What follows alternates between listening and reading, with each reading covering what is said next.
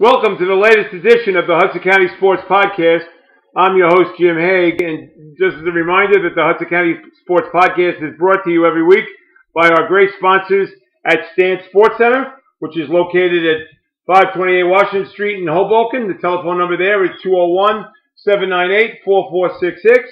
And our latest new sponsor, which is Strulowitz and Gargiulo Twin Borough Physical Therapy, located in Nardone Place in Jersey City. And the telephone number there is 201-792-3840. With me today is a very special guest who I've known since he was a young teenager coming up in the athletic ranks, and he just kept going and going and going. And both as a football player and a baseball player, his status just kept growing and growing to the point where he was named in 2005 the Hudson Reporter Athlete of the Year, which it was symbolized being the top athlete in all of Hudson County.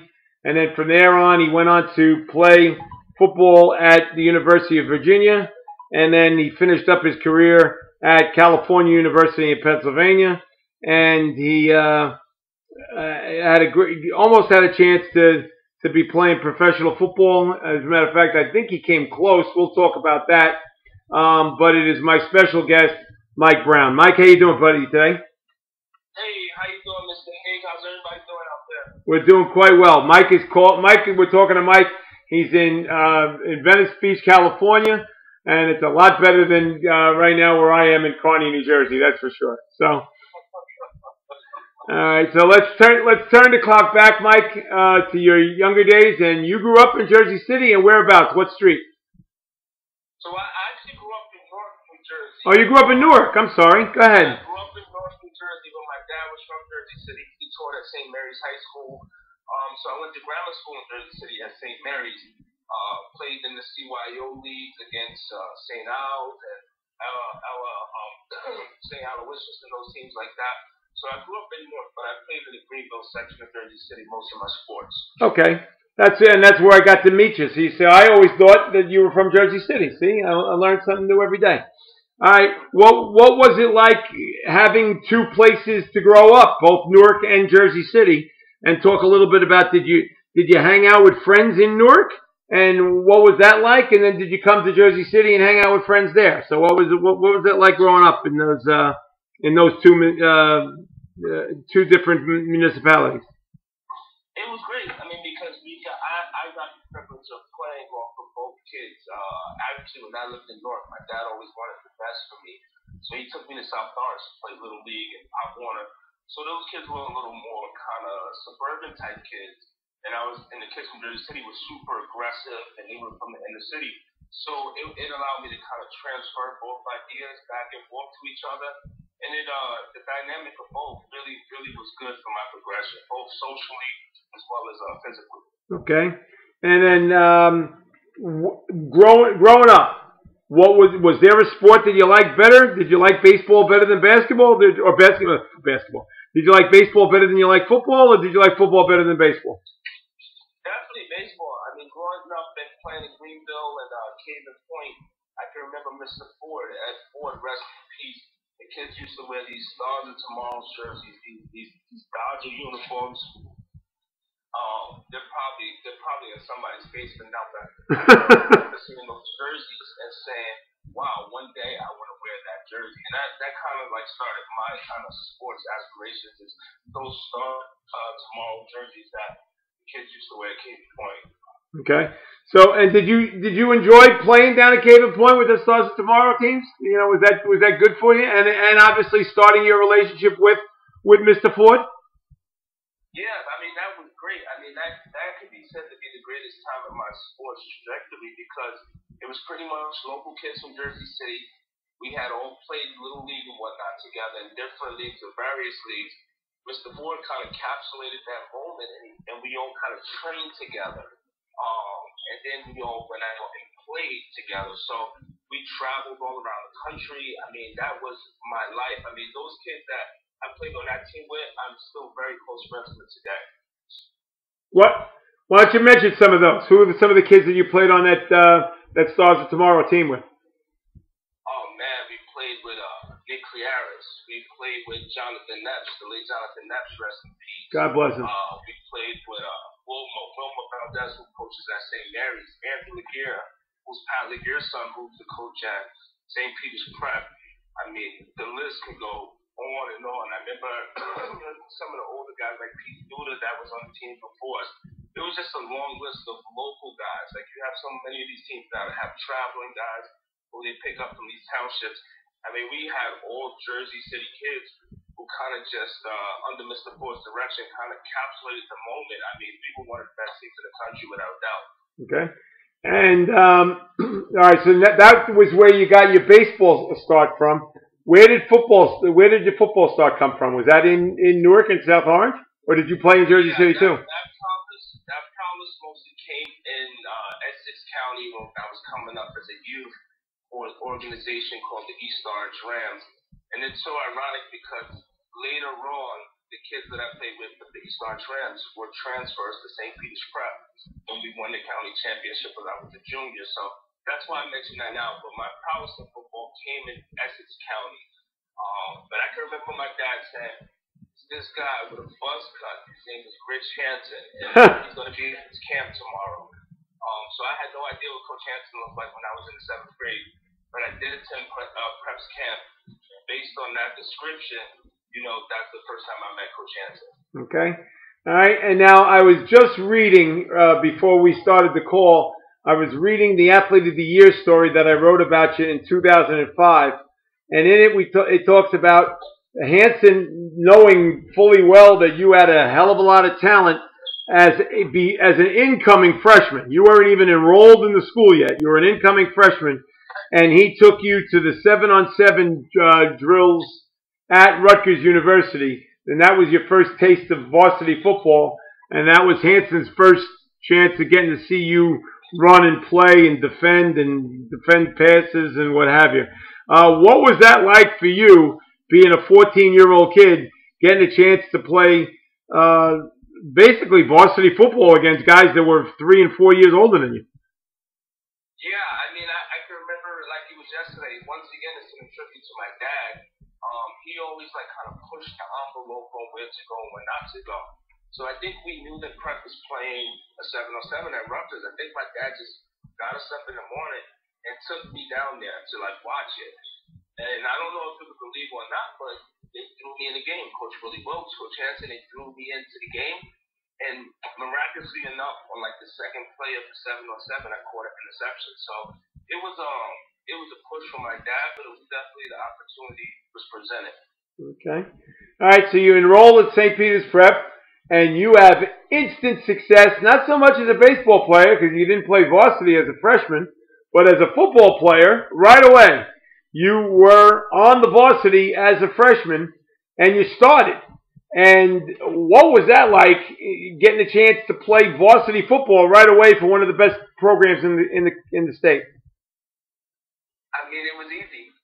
It was easy, huh? Okay. All jokes aside, at that point in time, St. Peter's Prep had an all-season program, which was probably very advanced from it was probably up to par with some of the programs that they have now. So guys like me, Rashad Jackson, we had got the chance to come into the program during the summer, maybe 3 or 4 months before the season, and train physically, kind of get in the film room. So when I came to St. Peter's Prep, I was mentally and physically prepared to play football at that level. Although I may have been the first freshman to start, by that time St. Peter's was in high gear with the all-season program. Okay, and you were the first freshman to start, and more importantly, it started an incredible trend of your success, both as an offensive and defensive football player. At first, you didn't make All County as an offensive player, but you were first team All County as a cornerback right away as a freshman, and one of the few to make first team All County for 4 years. And did you just have the ultimate confidence in yourself, in the fact that you were able to do what you were able to do in terms of defending passes, getting interceptions, and that type of thing? Yeah, I mean, like I said before, like I St. Peter's, the success of St. Peter's not always lies in the talent, but the production behind the scenes, the pre-production, and it eventually comes out in the post production. But when I was a freshman, I knew the defenses, I knew what to look for, and then I started to learn concepts of things once I became a second and third year player, and by the fourth year, I mean, it was pretty much the polished game at that point. But tribute to them because their preparation in the film room and the weight room just gets you really ready to play football at that level. Okay. All right. So now I'm going to ask you the tough question. Did you like playing defense better or offense better? I eventually stuck to only defense in college, but you know what? No, I'm talking about at prep. At prep. Yeah. I mean, I love offense. I mean, offense. I mean, some of those games were so far apart in terms of score that we didn't get to play much offense. So, I mean, I definitely would have loved to play offense a lot more than defense. Okay. But you did play offense enough that the fact that you and your buddy Rashawn Jackson, who ended up going to Virginia just like you and ended up going to the NFL for a bit, the two of you were in the same backfield, which was incredible to watch. Rashawn Jackson at 270 pounds had the best moves I've ever seen of anybody. He made a spin move against Hoboken that I wish I have a mental image of that in my mind, that he spun away from somebody and did a 360 and kept going. Where in your case, you were just the quintessential tailback. You just took the ball and ran. And you also had good moves too as well. And the two of you combined, ready for this? How about this before I pull this stat out? You and Rashawn together rushed for 3,300 yards and 60 touchdowns. Wow. I mean, when you say that, I wish they could all those stats all be mine personally. Rashawn is still making moves. He didn't call me back yesterday. We both live in Los Angeles now.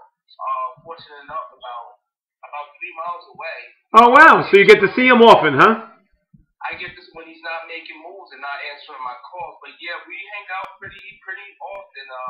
We hang out pretty much every Sunday. It's our day to hang out and catch up.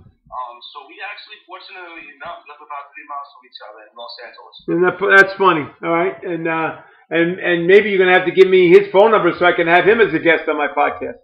All right, now I'd love to do it. All right, so now talk a little bit about that. What was it like to play in the same backfield with your friend? And the two of you were so totally different in terms of players. He was a big brute. You were, I hate to say, a little guy, but you know what they list you at, Michael? 5'10" and 190, maybe. Yeah, they listed me. I would say like Dave Leggett was one of my favorites. He would say I'm not little, I'm just short. Oh, okay. So I had a short stature. But you're right, Neil. Right, Rashawn shared very different dynamics in the backfield. At that time, it was Thunder and Lightning. Rondé and the Tiki Barber would be the comparison that Coach Hanson would use. And they used that to our best ability. Me and Rashawn participated in the preseason 7th and 8th grade programs. So we were very familiar with each other. I mean, we kind of eventually knew that we would be the leaders of this class. So, I mean, me and him have had a extremely competitive relationship, but definitely a really, really good relationship as we went to high school and college and live in Los Angeles now together. So, but it's definitely been competitive over the years between us. Well, not a bad guy to be competitive with, that's for sure. All right.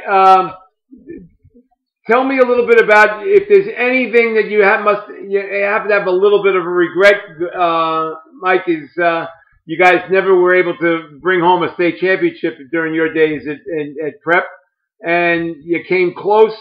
I thought the one year you were destined to win it. I think that might have been your junior year where you guys were just absolutely blowing everybody away. And then unfortunately you were undefeated and ran into Don Bosco prep. And they beat you, in the state sectional semifinals. Yes. Yeah. And then the next year, the same thing, although you weren't, I don't think the team was as good. But again, who'd you lose to in the state playoffs? Don Bosco. So, I mean, how tough was it to get that close to reaching the pinnacle and then to fall just a little short to the same team both years? I think at that period of time, we really just got unlucky. You know, now that my mind reverts back to it, I believe we played like some of the best teams in New Jersey State history. I mean, one team with Don Bosco had Brian Toll and Michael Ray Garvin and Mike Teal, Yep. who were all probably some of the best players in their position ever. But then one year we lost to Brian Cushion and Bergen Catholic. Oh, is that true? You lost to Bergen? You lost to Bergen? Oh, okay. We lost one year to Bergen, so and he was like he was the NFL Rookie of the Year. So I think that we really just got caught with bad timing. But things happen. We won 4 consecutive Hudson County championships. So I really have no regrets because I really just think those teams were better than us when we played them. Okay. And you had your teams won. I know you won 10 games both your junior and your senior year. So you must have won almost 40 games in your 4 years of high school. That must have been, that alone is an achievement and a half. Yeah, we didn't lose much in high school. I believe the only games we lost were maybe those 4 games. Right, in the state playoffs. That's it. So. Yep, those 4 games. All right. How much pride do you have in the fact that you're one of only a handful of players? I think the total is 5. If I can sit and think about it for a while, I'll know exactly who the 5 are.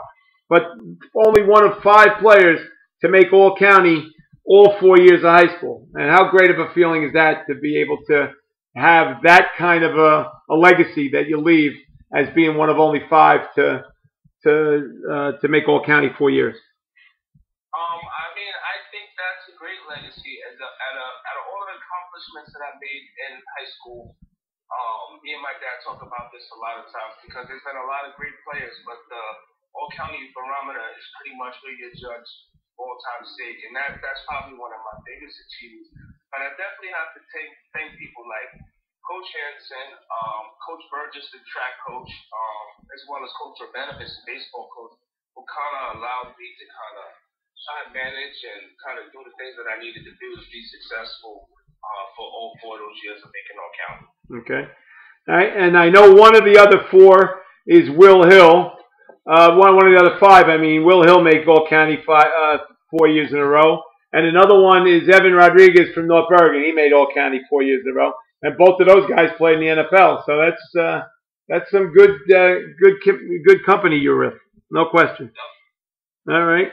All right. So now let's talk a little bit about your baseball career. And you had major success there too. As a senior, you batted almost 400. But more importantly, you had 38 stolen bases, and you caught only once, and you scored 54 runs, which I don't know how that's possible to score 54 runs in a high school baseball season. And what was that like? Like for you to be the catalyst of those very good prep baseball teams. And correct me if I'm wrong, you won 2 county championships in baseball too, right?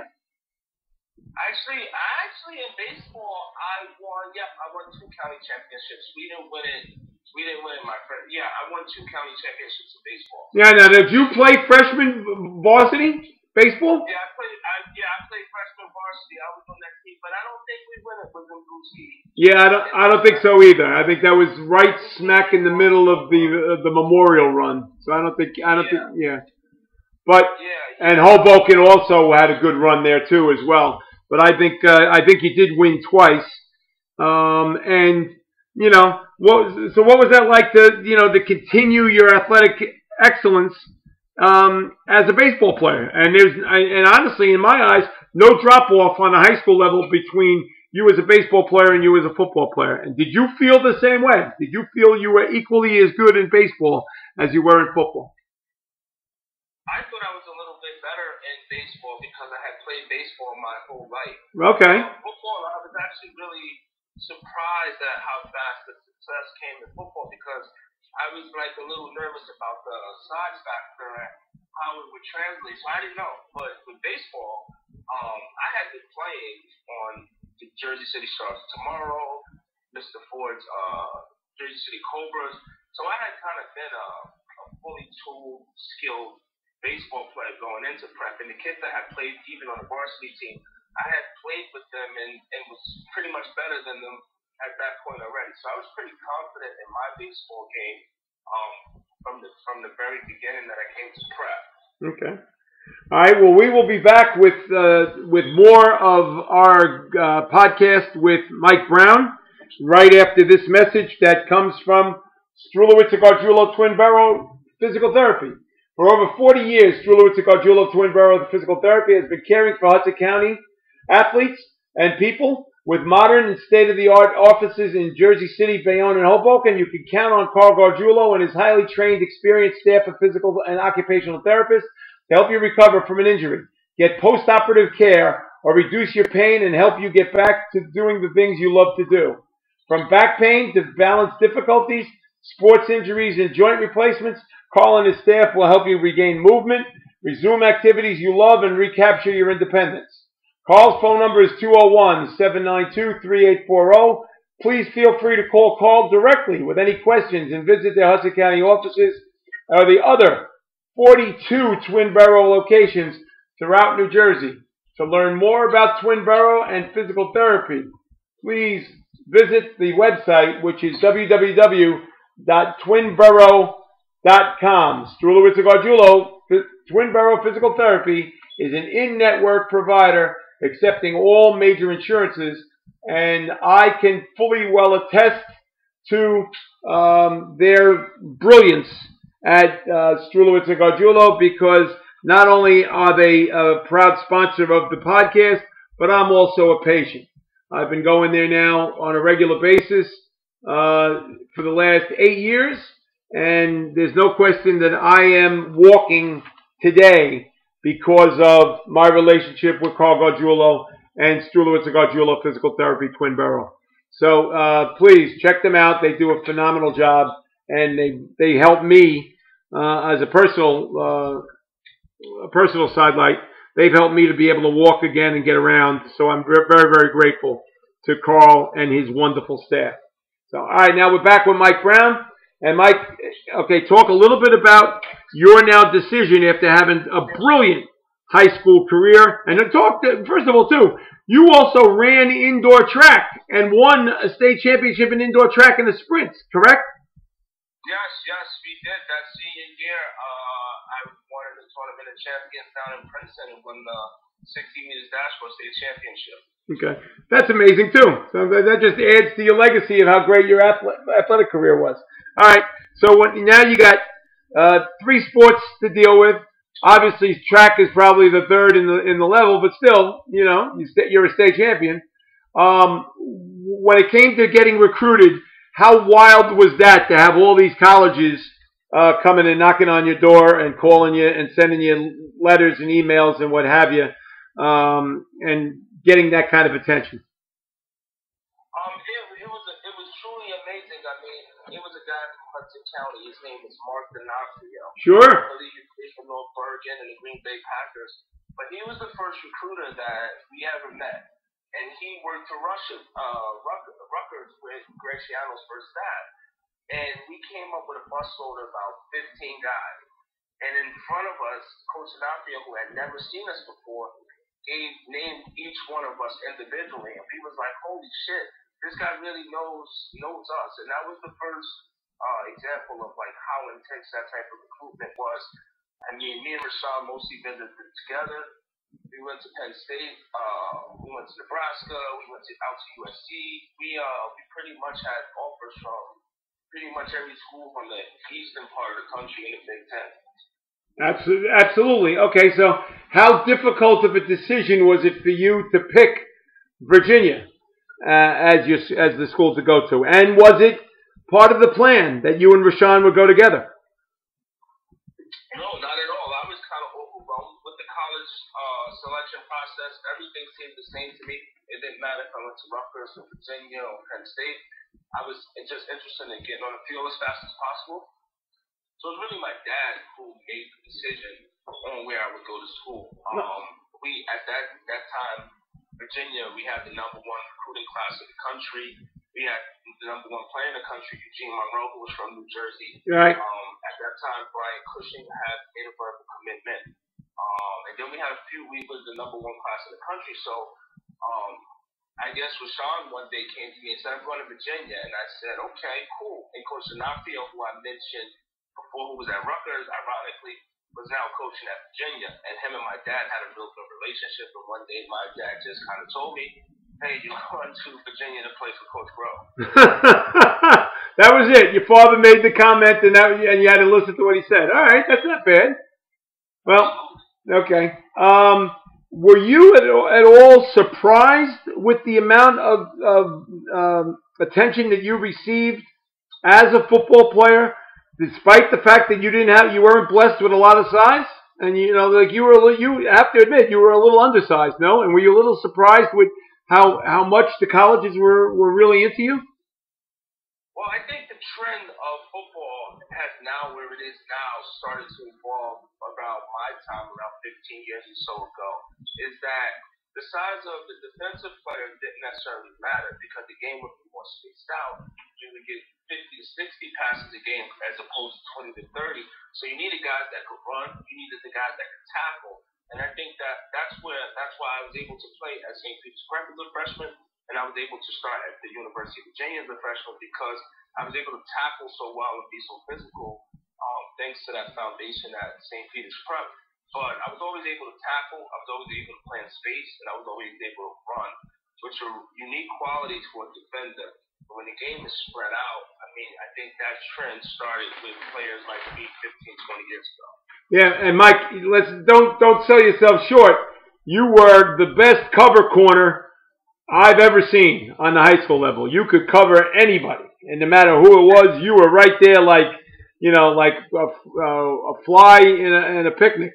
I mean, seriously, you were the best cover corner I've ever seen. And did you take pride in the fact that you were that good of a cover corner? Yeah, absolutely. I mean, that part we had a coach Willie Wilson. I mean, he drilled me every day, and that's why I was able to take advantage of strengthening other parts of my game, such as understanding concepts, being physical, helping other teammates, because I had that great foundation of coverage from the very beginning. Okay, and Willie obviously did not have the speed that you had, and did not have the ability to be a cover corner. But Willie's a great friend. But he made the biggest interception. Now I think it's the second biggest interception in the history of St. Peter's Prep football, in the fact that he intercepted the ball and led Prep to its first ever victory against North Bergen in Breslin Field in Lyndhurst. And the legend has it now that interception return was about 235 yards. And it just keeps growing and growing and growing. So Willie knew, and Willie played defensive back at Rutgers, so he knew what it was like to be a cover corner, but he didn't do it like you did. There's no question. But he had a little bit more size than you did, but certainly couldn't be a cover corner like you did. So, and were there certain drills and things that you did on your own, Mike, to make you become a better cover corner? You know what it is? It's funny you bring up Coach Brooks because he's pretty much my tutor in terms of everything. We recognized each other from the beginning, and he kind of just took me under his wing. I think he even retired maybe after a year or two after we left. But his son Khalil, his whole family, we're really close with. So he's always been around and things like that. But it was really my father just taking me to different camps, when we would go to some of the camps and things like that. Learning defensive back drills. At that time, YouTube was brand new, so I would go on YouTube a lot and look at the drills, as arcane as that seems now. But those are things that I used to do. I used to watch cassettes when I was a kid. That seems ancient, but I used to watch everything football, everything sports that I could watch. Okay. All right. So, what was it like now? You decide to go to Virginia after you have all those other offers, and I'm going to say, looking at the story that I did about you being the athlete of the year, you had over 100 offers, which that must have been really, really tough to weed through the ones and narrow it down to say 10 and then 5 and then finally deciding on Virginia. So when you finally make the decision to go to Virginia, were you excited, nervous, a little of the above, a lot of the above, or what was it like for you to go to Virginia? It was definitely players just because of the scale of everything. You know, when we went to one of the games, you know, I looked up at 60 or 70,000 people, and I was like, wow, this is bigger than me. As opposed to maybe when I was a prep, definitely towards the end of my career, I was like, I own Cochran's Field, I own Caven Point. This is my field. So when I got to Scott Stadium, and then eventually going around to stadiums and ACC and the SEC, and I started seeing TV and film productions of the games and things like that, and merchandise being sold and things happening. I was like, wow, this is a little bit overwhelming. Okay.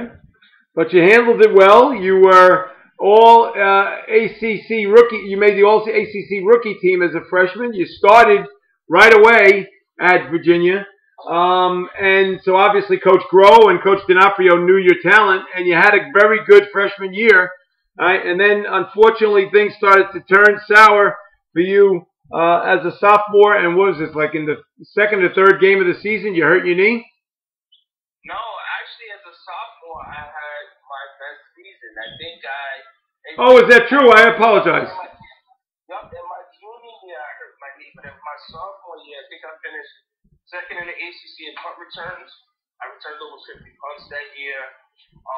And I more so was a special teams player that year. I think I recorded 25 tackles because I actually did a little looking before this interview, but I recorded 25 tackles on special teams in the ACC. So that was probably, I took a step back from defense and I actually went more, Coach Bob Diaco came when I was a sophomore. I think he's the head coach. Well, he's not the head coach in Notre Dame, but I think he's the head coach at Purdue now. Okay. And he was another Jersey guy, and he just exclusively used me on special teams to return punts, to return kicks, to kind of gun and stuff like that. So my second year, I believe I had an incredible season. It was like probably the best season that I ever had. I didn't score any touchdowns or do anything of that matter. Okay, and you went to a good bowl game too as a sophomore, right? Yeah, my freshman year we played Minnesota and lost Maloney in the bowl game in Nashville, and we won that one. And then my sophomore year we played in the Gator Bowl against Texas Tech. Right, I knew that was a New Year's Day bowl, right? Yep, it was a New Year's Day bowl. They had Michael Crabtree and a few other people. It was a pretty big time bowl. Okay. All right, so now things are going well for you, and I apologize for not realizing that your sophomore year was a good year. All right, and then what happened when you hurt your knee? Did it happen in a game or did it happen in practice? What happened there? No, it happened in the practice. It was a summer practice preparing for junior season, which I was slated to start at corner. I was coming back with a ton of preseason accolades. I mean, I really felt my feet on the ground.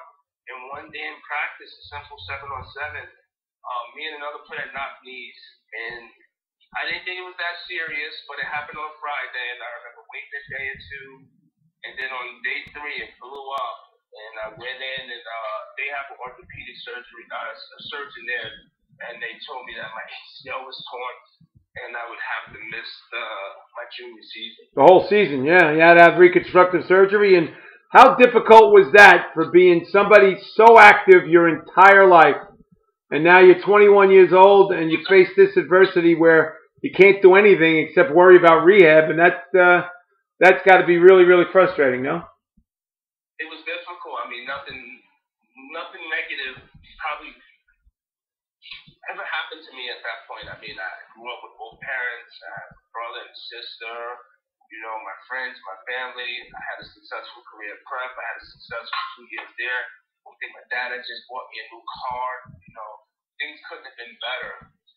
But this unfortunate thing happened. So it was definitely tough. It was definitely tough mentally, physically, emotionally. A lot of things were tough at that point. Okay. All right, and then I hate to bring up the bad part, but unfortunately, it's part of your life. Soon after, you were involved first in an incident on campus, and then the worst part was that you were arrested and charged with 3 counts of larceny and for stealing what they thought was stealing equipment, recording equipment and what have you. And looking back, Mike, how bad of a mistake was that for you to do? And is that probably the lowest point of your life? I wouldn't say it was the because I was from Hudson County and I was a representative of Hudson County, and I feel like I let the people of Hudson County down. Initially, maybe, I mean, now that I'm an adult, and actually that is actually a pivotal story in my life to all the successes now. It's definitely like easy to talk to about, or it's easier to talk to younger kids about now as as a pivot point. But at that time, being that young and that close to my people in Hudson County, I definitely felt that shit. I let Hudson County down. And that's what weighed on me most, and what me personally thought about it.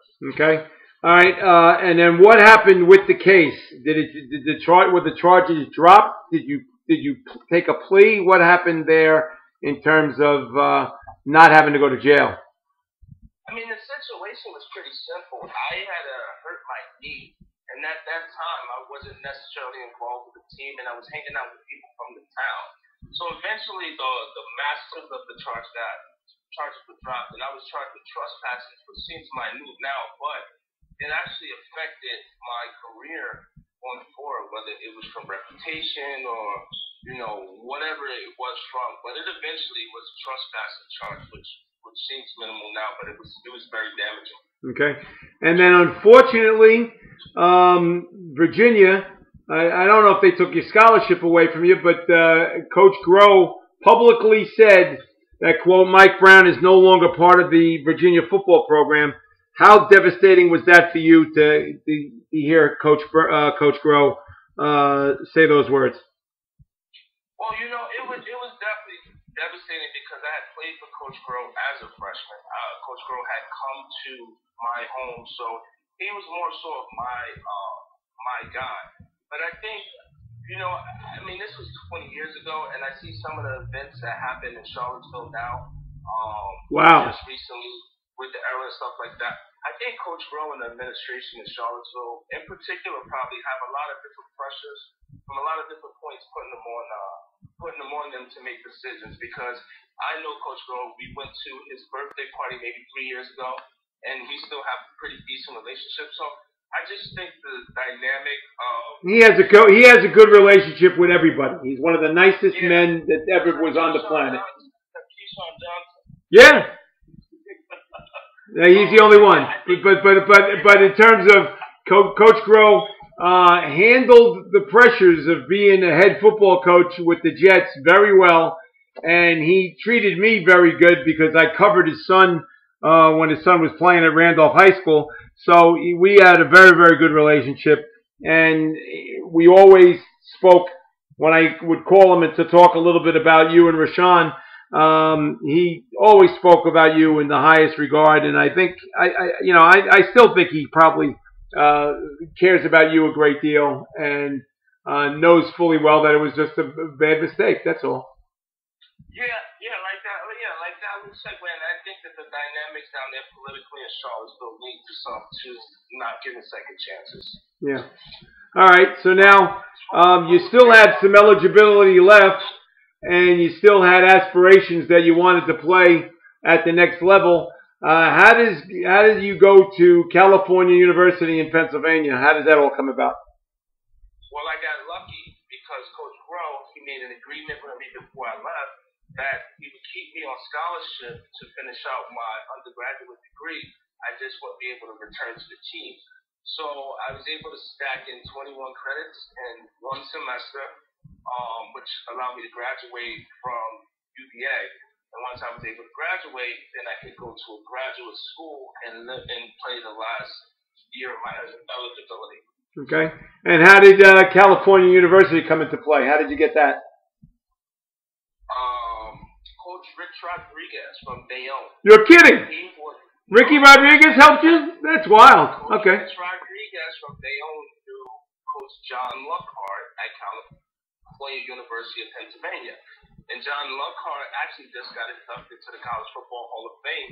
Okay. Last year, he was my former coach. He coached at Washington. He's a West Pennsylvania legend.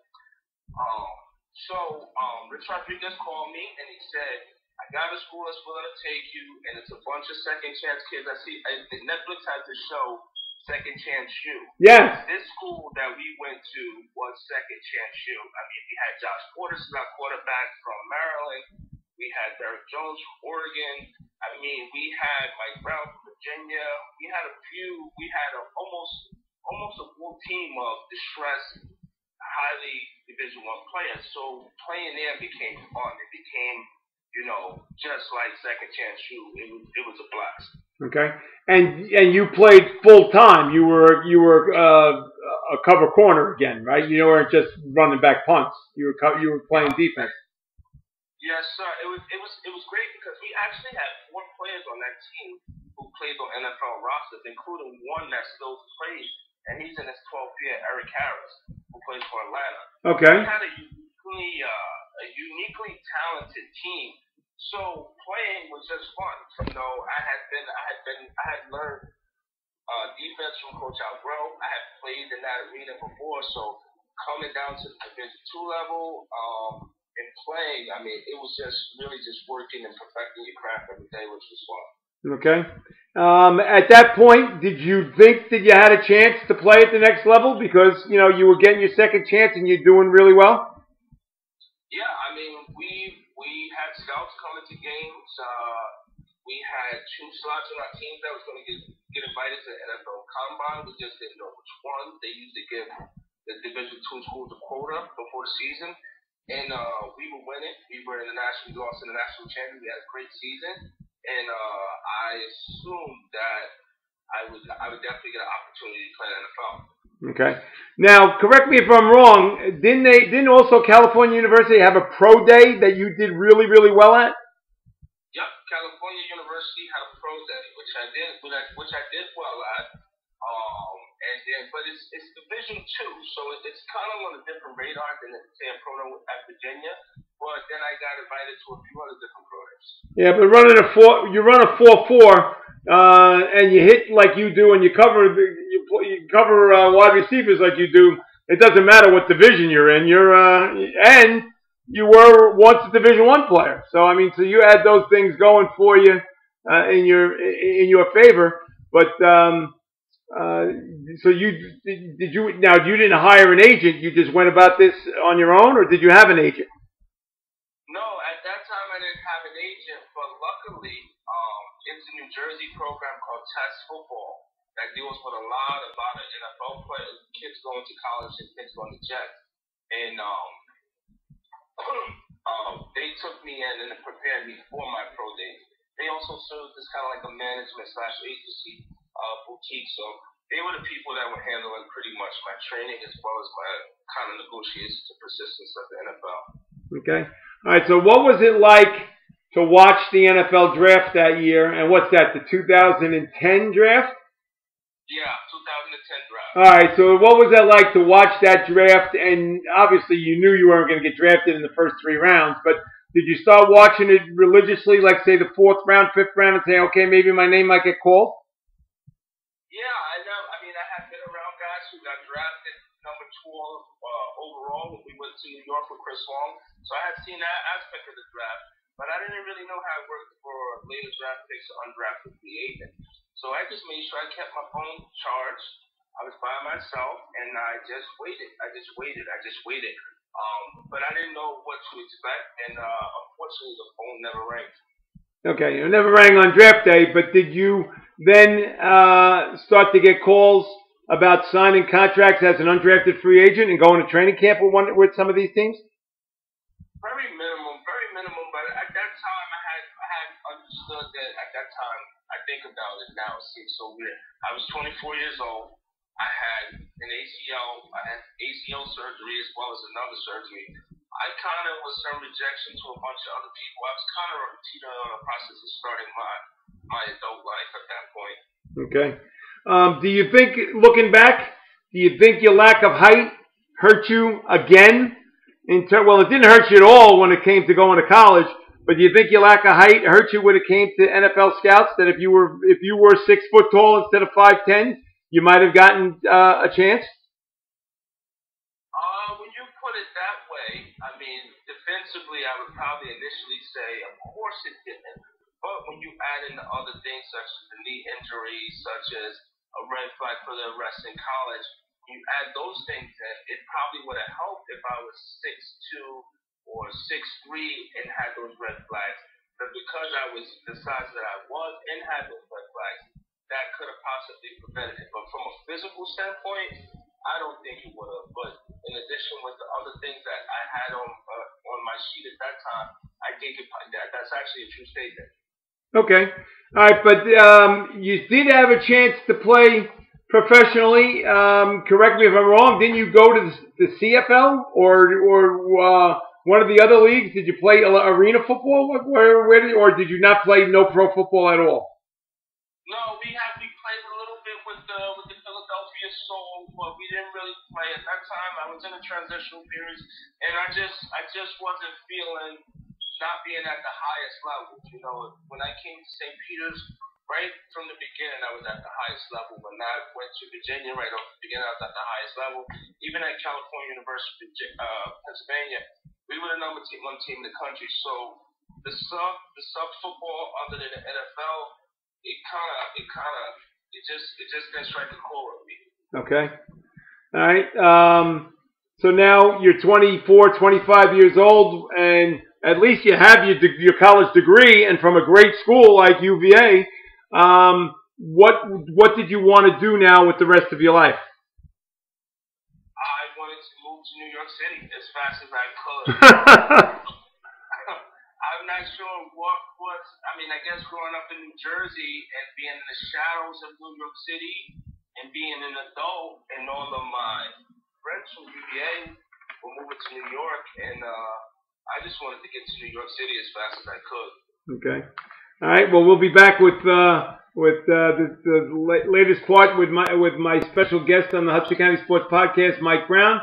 After this message from Stan Sports Center. Stan Sports Center is your local full-service sporting goods vendor and authorized team dealer. They offer quality products and dozens of brands to outfit your team top to bottom. Stan's has proudly been supporting the local community since 1946 and is your one-stop shop for uniforms, equipment, online team stores, and so much more. Locations in Hoboken and Saddlebrook and servicing the entire tri-state area. Visit them on the web at Stan's Sports CTR, that's Stan's plural, sports plural, CTR.com, and check them out on social media for their latest creations. That's Stan's Sports Center located at 528 Washington Street in Hoboken. The telephone number there is 201-798-4466. And if you go to the Stan's and you mention that you listen to the Hudson County Sports Podcast with Mike Brown, you get a 10% discount on all retail items that are in the store. So if you want to go buy, your Met and Yankee jerseys for the season that's now just starting, make sure you go to Stan's. And if you mention the Hudson and talk to the great people down at Stan's like Danny and Lou and Todd, and tell them that you listen to the Hudson County Sports Podcast, they'll give you 10% off on that Yankee jersey that you want. Although, I don't know why anybody would want to wear a Yankee jersey. And that's spoken as a true Met fan. But if you go to Stan's and mention the Hudson County Sports Podcast, they'll give you 10% off. And it's not a bad deal just by mentioning the Hudson County Sports Podcast and Mike Brown. So, all right, Michael, let's go now. You have transitioning your life from being a top athlete to now being a professional. And at first, you thought there was a way that you could combine the two. And for a while there, you were into personal training. And talk a little bit about that. What were you doing then when you first moved to New York and started to get involved with being a physical trainer? So I jetted straight to New York, and I moved to the West Village in a small, tiny apartment. And all of my friends from UVA, they came to New York, but they were all like bankers and lawyers. And they were like, well, this is a Series 7, and I didn't know what those things were. So I was like, what's the best thing without a prerequisite? So it was a gym named Equinox, which is in the city. It's a pretty notable gym. And I went there to start as a personal trainer at Equinox. Okay. And how much did you like that you were still now involved in sports? I actually liked it a lot. I mean, I never thought about that I'd be a personal trainer. Actually, I had played football and baseball so much in the past 10 years. I never thought about what I wanted to be post that anyway. I always assumed that I would be paying that as naive as I was, but it was great. I mean, the conversation it showed me that I could be applicable with people. Had good conversation. The terms that I had learned throughout sports resonated. The vernacular in terms of kinesiology with bodies and things like that. It seemed like it was just another day at the office for me. It was very easy. Okay. All right, and then and you did that for how long, Mike? I did that for about 6 years. About 6 years. Okay. All right, and then what made you make the decision to fly clear across the country and take up life in Southern California? Well, I like the beach. Okay. I like the beach. I was living in I stayed in New York. I have been in New York. I've been in New York for the past 8 years. And then the pandemic came, and I'm a big city guy. I know I love Jersey. That's where I was born, but I'm a big Manhattan guy to be particular. Okay. So I was living on Ludlow Street, right across the street from Cat's Deli. Living right across the street, and the pandemic hit.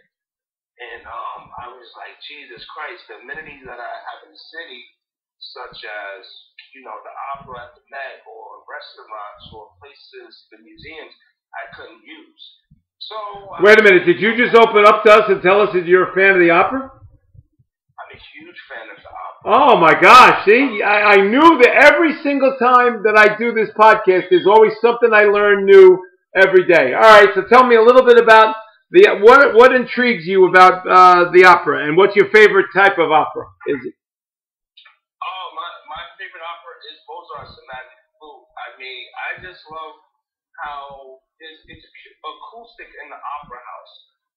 That means that everything works together in unison. So it's like not just a song which is represented in music, or not just a play which is represented in like just stage play, or not just a dance like ballet. It's all of these parts, including the orchestra, working together to give like the audience a feeling of what's being said. So the tone and the pitch of the singers, it expresses feelings. And most people, when they see the opera for the first time, they say, "Oh, it's boring, yeah, yeah, yeah." But if you could sit through one or two of them, and you can see how the art is it's the purest form of art, you'll enjoy it too. So. Wow. Okay. So we know something that we do. So how did Venice Beach come into play? And who was it? Rashawn was there first, or and did you decide, okay, I'm going to go out to California? Yeah, I think Rashawn stayed here. I think Rashawn played for the Oakland Raiders maybe 10 years ago. Yep. I've just been here the whole time living in Los Angeles. And he lobbied when I was looking for a new place. And then when I got to California, being from New Jersey, being in the city, and I saw the beach and I saw the activity on Venice Beach in particular, and I mean I got lucky with a great living situation here. I was like, this is where I have to be. Okay. All right. And now tell our listeners what you're doing now. And so first of all, now how old are you? 35? Yes. Okay. See, that's a good guess on my part. See, all right. So tell people what you're doing with your life now. So right now I'm involved in a lot of different projects. As a matter of fact, I'm attempting to rally up some guys to get involved with a St. Peter's prep project called the Marauder Map, with Chris Caulfield being the president and kind of some of the guys from my class being involved with the prep and things like that. I'm looking to get almost like a directory of athletes and things like that, or just the community of us together, so that we have a voice at the prep and then do some good things in the Hudson County community. Oh, that's great. All right. And Chris Caulfield is the principal, not the president. So let's, Principal. Yeah, but Prep has a president now. Yeah, it's Mike Gomez, your former teammate. He actually coached me as well when I was a freshman. Yeah, see? So you have that baseball connection with Mike Gomez, who is a wonderful guy. He's the president. Caulfield's the principal. I can't say enough about the way my alma mater is moving, And yes, I am a proud graduate of prep too, so, as you probably fully well knew. I probably stuck that in your head, I don't know, about 60 times over the last 20 years. Yeah, so me and Rashana, we've actually, that's what we were supposed to meet about yesterday. We have a project called the Marauder Map.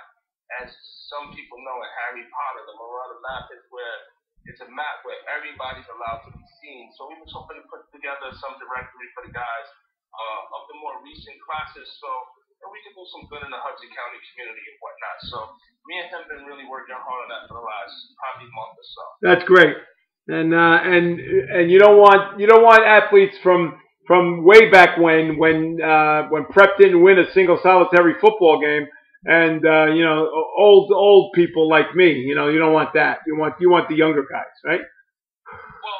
Well, we're not so young anymore. We're looking. No, Mike. You're still young. You're definitely a young man. I'm an old man. You're a young man. So we're looking for specifically years 2000 and 2010. Okay, see. And we're looking to just find those identified people. But me and Rashana are actually doing the research for. So as we look through the yearbooks, a lot of people are very successful people in these books that we look at, and I'm really proud about the decisions they made and the things that they have going on at St. Peter's Prep as well now. Beautiful. They're doing, and it's an incredible place. I always say that it was, other than getting married, it was the best decision I ever made in my life was to go to St. Peter's Prep when I was in 8th grade, because the pressures were, for somebody of my age, was to go to Hudson Catholic or go to Marist. I could have walked to Marist, and I wasn't going there.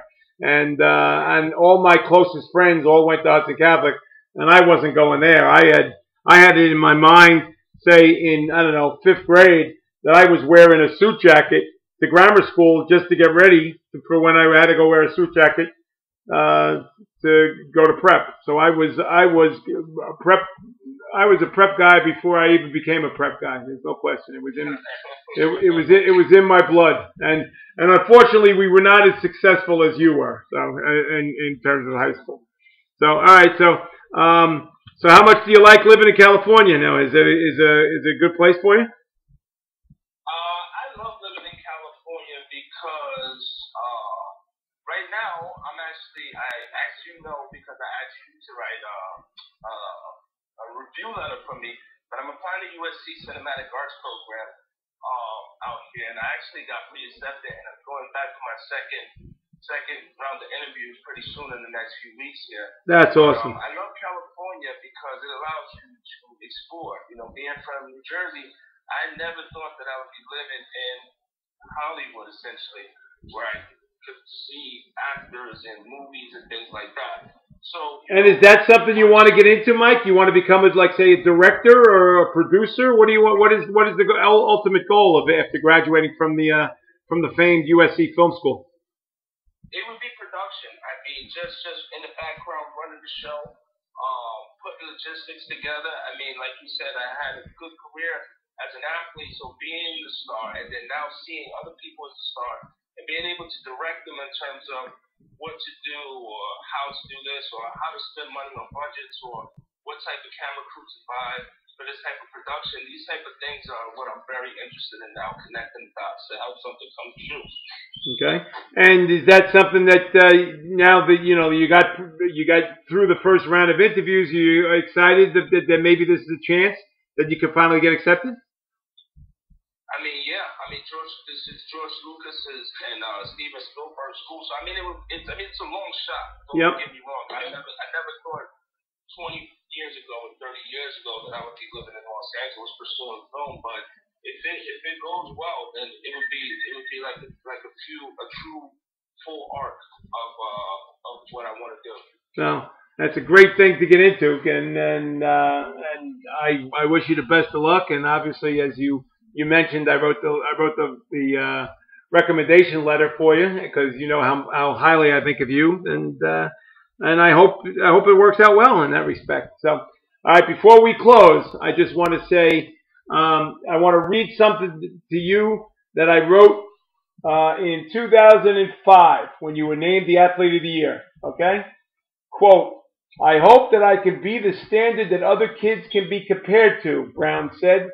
"That would be the ultimate compliment.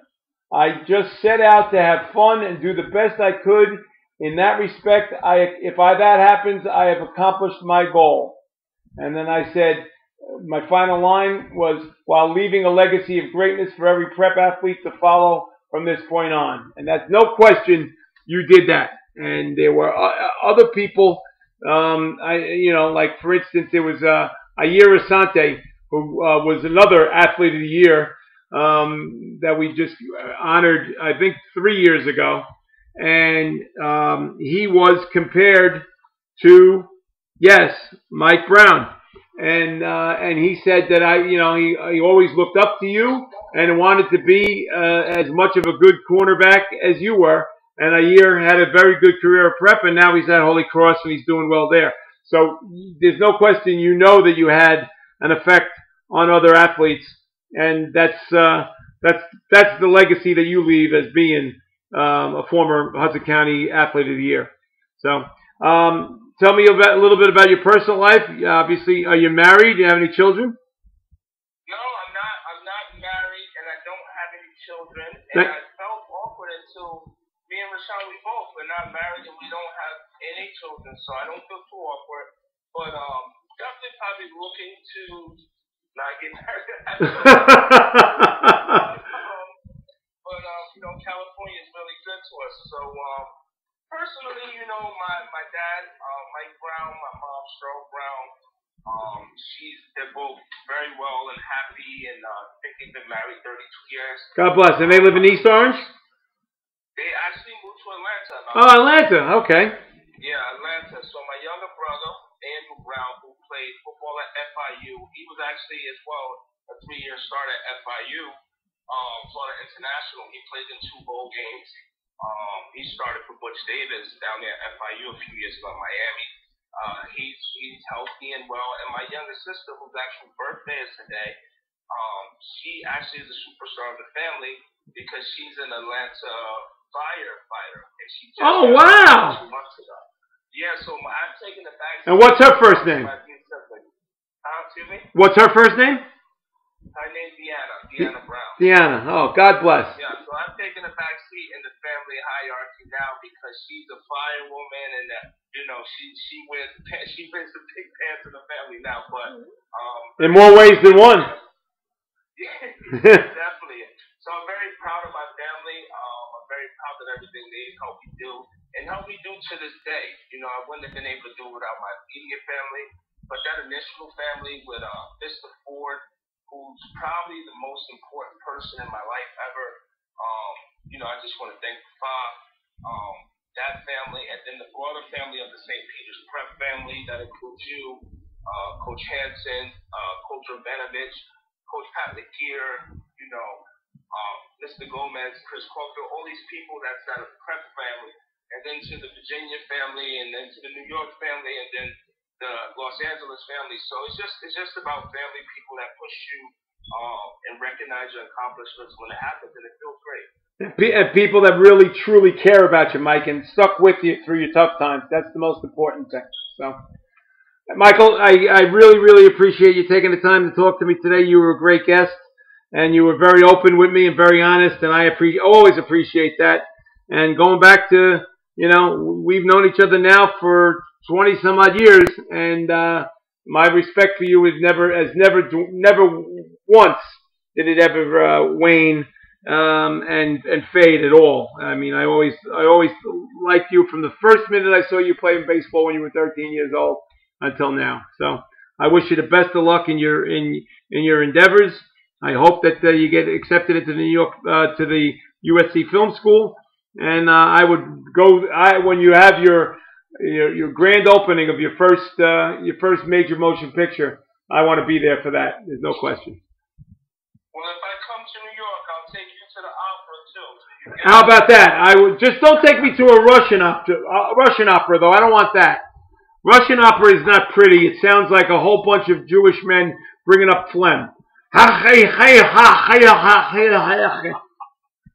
I don't want that. I want the Italian operas are things of beauty. They are really beautiful. So the German ones are the best ones. But Mr. Hayes, before we go, I just want to thank you because I follow your work from when we worked together. together when I was a kid. So even now, I follow your work, and I think it's important for people like you, these legendary sports writers, who continue to write, and they're not like these new blog guys who just come into the game, but they understand the history of the sport, and they can make comparisons to older players and newer players so that people can get the same spectrum. So I really appreciate you because, I mean, it's like, I don't want to say it's a throwback, but it's essential that we have people like you in journalism because, I mean, without it, it wouldn't have any validity. So I want to thank you for sticking true to your guns and staying who you were all these years. Thank you very much, Mike. That means a lot to me. So, well, thanks so much again for spending the hour with me.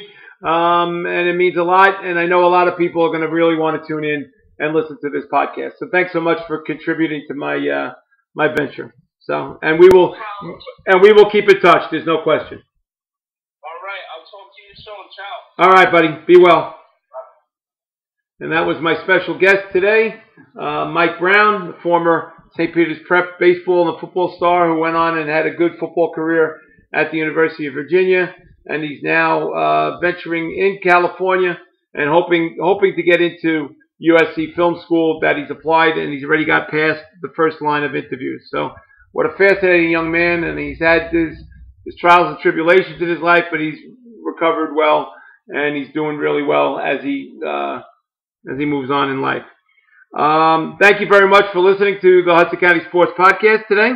I'd like to thank the two sponsors, Strulowitz and Gargiulo Twin Borough Physical Therapy and Stan Sports Center, for being showing the faith that they have in the Hudson County Sports Podcast and making sure that it continues. So I got to thank my two sponsors so much for doing what they do. And I also have to thank my executive producer, Johnny Haig, my great nephew, who without him there would not be such a thing as the Hudson County Sports Podcast.